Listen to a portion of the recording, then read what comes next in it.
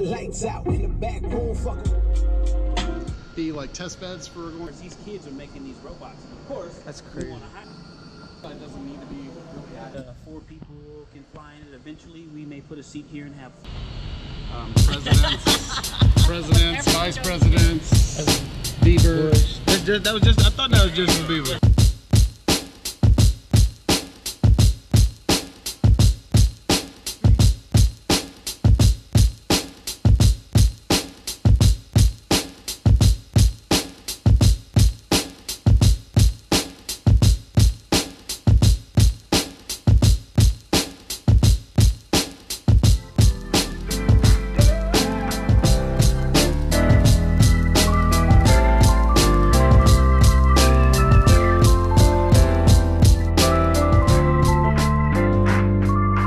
Man, I have a treat today. A former athlete turned lieutenant commander, naval aviator, and NASA astronaut. Yes, sir. Victor Glover. Yeah. How you doing today, man? I'm good. I'm good. It's insane. This got set up because of good old Twitter. I hit you on Twitter and I was like, would you bless me with your presence on my podcast? And you agreed. Yes. That's insane, man. I appreciate it, man. So. No, it's a pleasure to have you here. This is awesome. I have never talked to an astronaut before. This is insane. Well, we're changing that. Yes, sir. For sure, I agree. Sure. I agree. So, I don't think I've had a sit-down one-on-one with an NFL player either. So, all kind of life goals getting checked. Yeah, we crossing new goals off the list today. So, because obviously it had to be a journey to get to this point. Because when we're all kids, you start out. And that's one of the, what do you want to be when you grow up? I'm going to be an astronaut. It's one of those far-fetched goals that you have. So how did that come to fruition? Like, take me through your life path. Okay, and it's interesting because we'll just go back to elementary school and seeing a space shuttle launch. And I thought, I want to drive that. It looked so amazing, and it was such an interesting thing to see people leave the planet. I mean, I saw it on television. I wasn't even there in person. But that I would say went into that bucket of, like you said, that when you're a kid, you can be audacious. You can have those big dreams, and I've been fortunate to be able to live some of those. Yeah. And so it reminds me that even as an adult, sometimes we still have to be audacious. We limit ourselves. And so, but I would say it went into the bucket of I also wanted to be a stuntman. I wanted to be a professional athlete. And so I didn't really see a path to there, but I went to college, and my decision making going to college, I wanted to go to USC. Mm-hmm. And it wasn't because of their engineering program. It was because that's where Marcus Allen went. Hey. And I wanted to be Marcus Allen. I hear you. So we all did. Yeah. At 16, that's where I was at. Right. I wound up going to Cal Poly. I went. It was between the Gainesville, University of Florida, and Cal Poly. Cal Poly offered me a wrestling scholarship. Gainesville, an academic scholarship, and I wanted to stay a little closer to home, Southern California. So I went to Cal Poly, and luckily, my mentors and the folks that I worked with, they kept me in the books, but I also got to play Division I sports. I played football and I wrestled. And it was really athletics for me that it was that team, that camaraderie and that sense of accomplishment or defeat that drove you back to the gym that just people don't really get anywhere other than athletics and that intensity. That when I was looking at a career, about my junior year, I was like, I don't really want to sit at a desk and do drafting work. I was studying engineering. Right. And so I wanted to do something different. And engineering opens so many doors. Right. And I tell folks, when I go out and talk, kids, engineering is a path to whatever you want to do. You can design roller coasters for Disney or draft cartoons, technical drawings and stuff for you can do animation. There's so many things you can do with engineering and science degrees. And so luckily I had the tools. I didn't know exactly what I wanted to do. Right. One of my mentors shows up one day in a Navy uniform. He was a reservist. And he talked to me about it, and it turns out I was like, that sounds like some adventure. Right. And kind of that team, that camaraderie. And so I said, all right, I want to be a Navy SEAL or a pilot. Oof. And I kind of opposite ends of that. But for me at the time, I didn't know a whole lot about it. I just thought those both sounded intense. Right. And it might be fun. I was looking for adventure. Yeah. And I would say, if I had to rank them at that time, I was 20. Navy SEAL was winning. Yeah, for sure. My dad and I had a long talk. We had a heart-to-heart, and I was like, okay, engineering. My dad actually said this to me when I was 20. He said, with an engineering degree And being a military pilot, you know, you might mess around and be an astronaut. Wow. And very interesting. And so, yeah. And so about that time, I started on this journey to become a naval aviator, became a pilot, went to test pilot school, became a test pilot. And while I was in test pilot school, I saw Pam Melroy. She was the one of the first female space shuttle commanders. She gave a talk about one of her missions, and it just blew me away.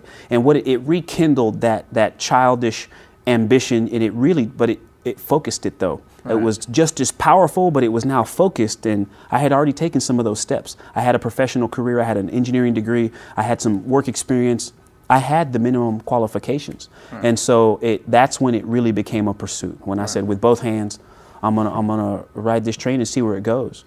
And I was very fortunate it worked out, and in 2013 I showed up here. And so what was the process like? Because you say class of 2013, right? 2013. So not everybody knows how astronauts get selected, or how it happens, or how many astronauts there are in the world. So how many NASA astronauts are there right now? I believe we have 44 right now. 44. You're one of 44 NASA astronauts. Yes. So how does that selection process happen? Is there a test, or how does it?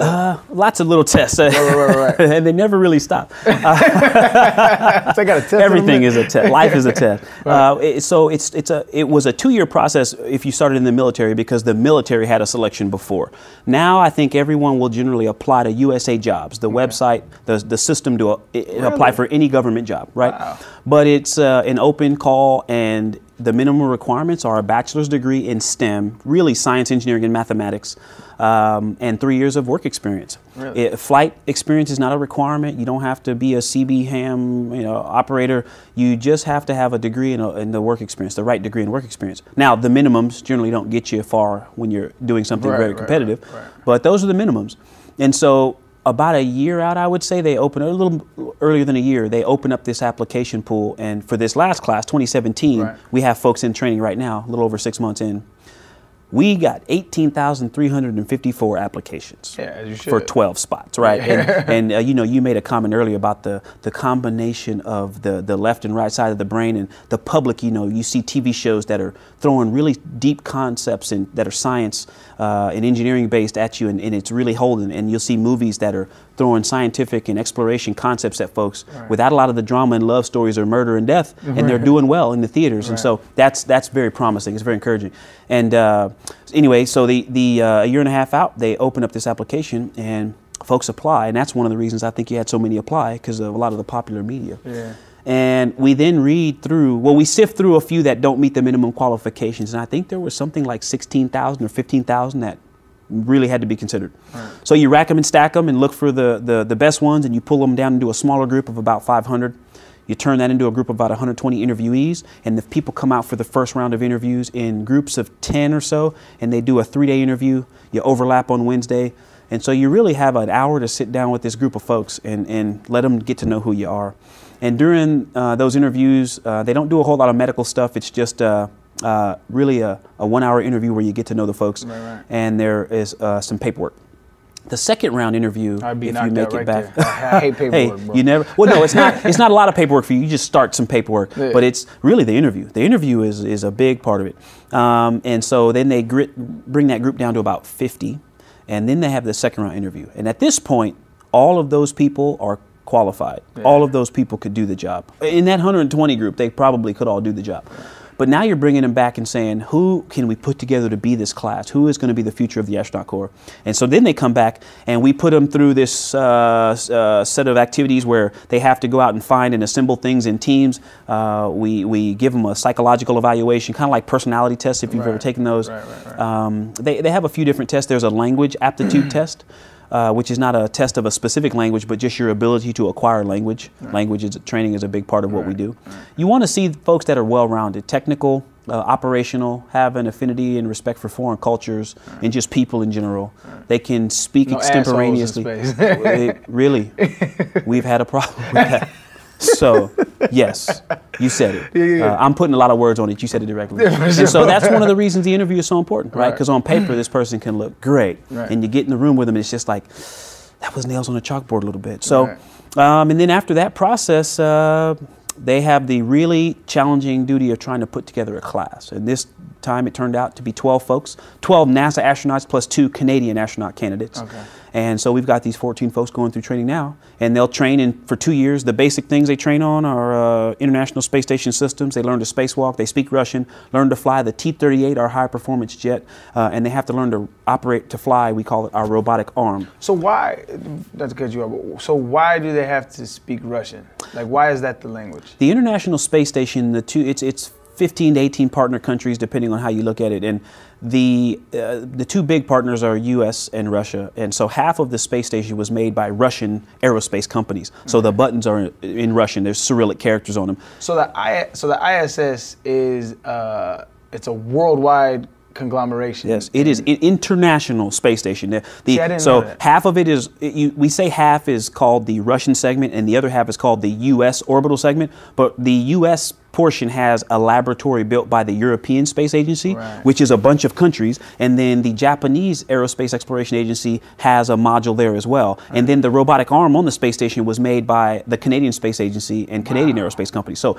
and then the complement, the crew complement, can be 6 people or more from all those different partner nations. Right. So it really is an international effort. And so not just the foreign language. Russian is the main, the procedures are written in English and Russian. Okay. The spacecraft we fly to the station at this time, the current time, is a Russian spacecraft. So we spend a lot of time in Russia, and you have to be familiar with the language and culture. But really, all the languages and cultures, Japanese. Yes, I was going to say Japanese. Germany is where the other space, you have to just have an appreciation right, for the international piece of the space station. And one thing I didn't say earlier about the selection, the way the flight rate and the size of the core, there was a National Research Council report a few years back that determined the size of the astronaut office needed to be about 55 to 60 people. Right. And so the office is smaller, and because of the attrition rate, we generally will select folks every 4 to 5 years.